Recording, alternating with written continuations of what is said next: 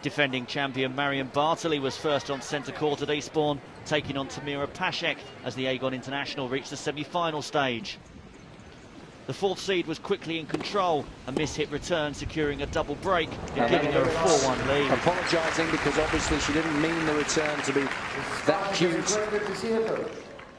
Paszek, playing in her first WTA Tour semi-final, did claw one of the breaks back, but the world number 59 was unable to prevent Bartoli serving out the opening set.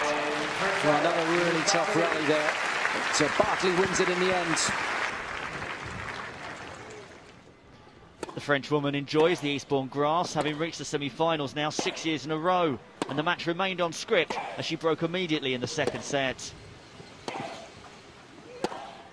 To depth again, and that's an excellent start to this second set. Bartoli went on to establish another 4-1 lead, but an under-pressure Paszek responded brilliantly and levelled at 4 games all. Well, what a turn-up for the books.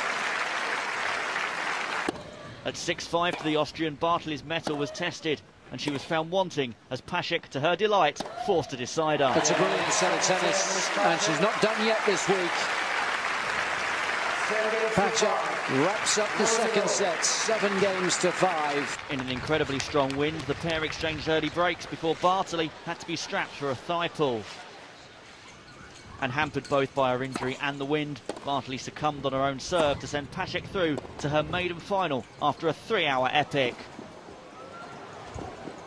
And she's done it. That's a terrific effort, even though in the end Bartoli was obviously injured.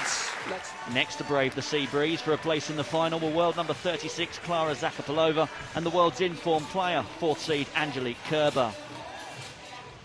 The German has won more matches on the WTA Tour this year than any other player, and she was instantly on top against Zakopalova, racing into a 4-love lead in no time at all. Kerber leads by 4 games to love. The 30-year-old Czech was really struggling, and this miss-hit serve, which caught the wind, summed up both the difficult weather conditions on centre court and Zakopalova's first set performance. And when you're not playing well, the one player you don't want to be facing at the moment is the confident Kerber. She showed Zakopalova no mercy and clinched the first set 6-love. Zakopalova, the only player to take Maria Sharapova to a 3rd set at Roland Garros, called her coach onto court for a pep talk, and it seemed to lift both her spirits and her game. Her first hold of serve brought a big cheer from the crowd, and she was sticking closer with Kerber in the early stages of the second set.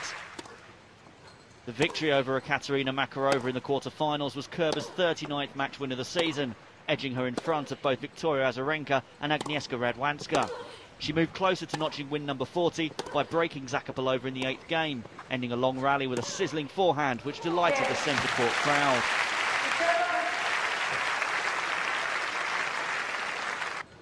And when Zakopalova netted, Kerber wrapped up a straight set win inside an hour to send her into Saturday's showpiece. It'll be her 3rd final of the year, but the first in her career on grass, a perfect warm-up for Wimbledon.